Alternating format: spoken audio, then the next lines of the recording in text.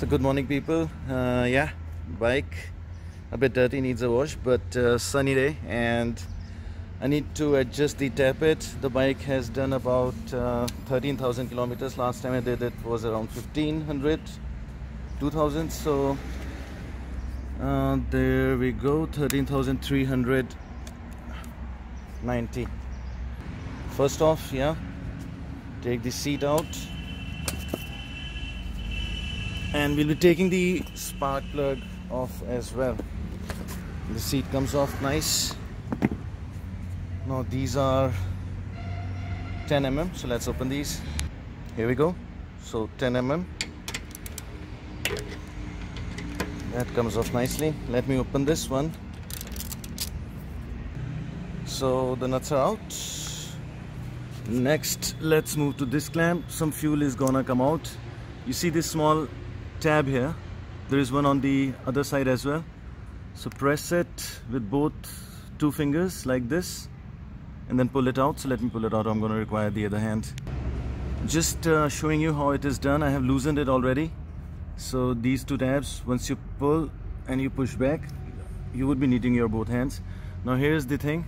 There is some fuel in this line, so it's better to just pour it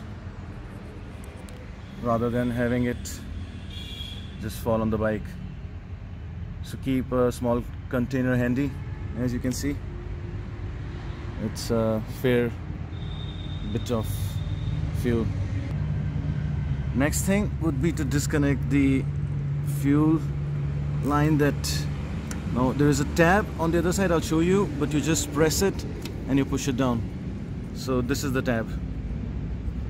You just push it with the finger and just pull it down, it should come. So this is the one on the left side. So let's disconnect this now. This is the one that I was talking about, same mechanism that was used there. Now the tank is ready for liftoff. There should be two hoses that are coming from this. One is for your drain, fuel excess drain or water drain, and the second one is for evap. So let's pull those out as well. Just let me get the camera. Now to do that, I hope the camera does not fall. Just pull the tank back slightly, then lift it, and then there is this one, the bigger one. This should come off easily. Here we go. Now the second one has a clamp on it, nothing major, but that should also come out.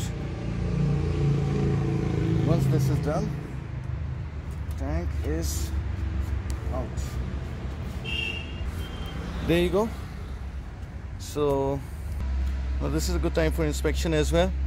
So the drain one is seeming okay, but as you can see, this one was cramped like this, so it has caused a problem, and that's why there was some fuel in it as well.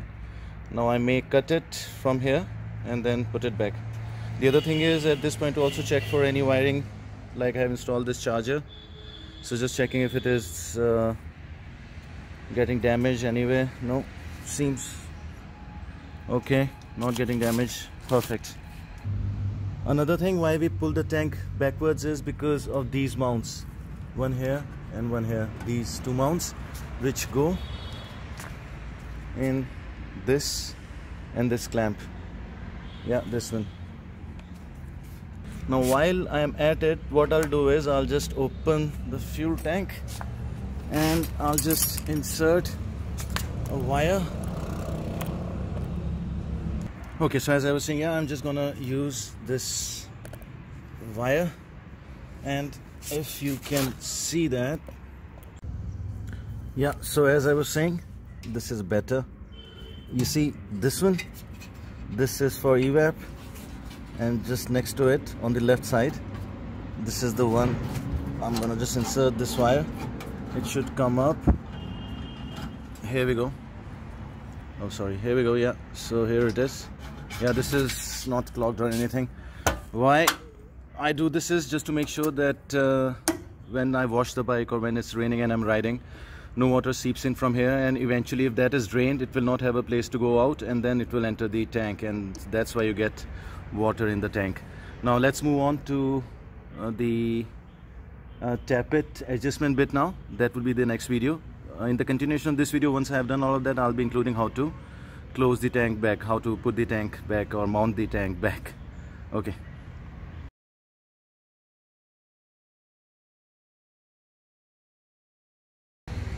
Now to put the tank back in, I've just placed it here. You just have to move a bit forward in those two brackets that I showed you while dismounting. And here you go. Just make sure that it goes in for the next step. Okay, let's do back in. Yeah, so let's connect these hoses. I don't even have to look at them.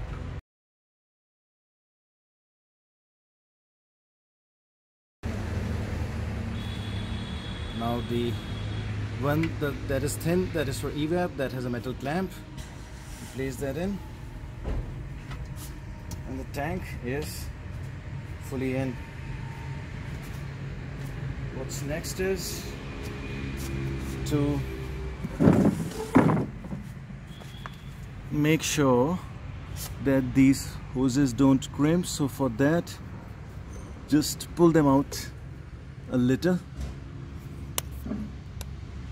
So this is a good practice. This is the one that is for evap. I'm just pulling it a bit down, then I'll again pull it down under. I'll check.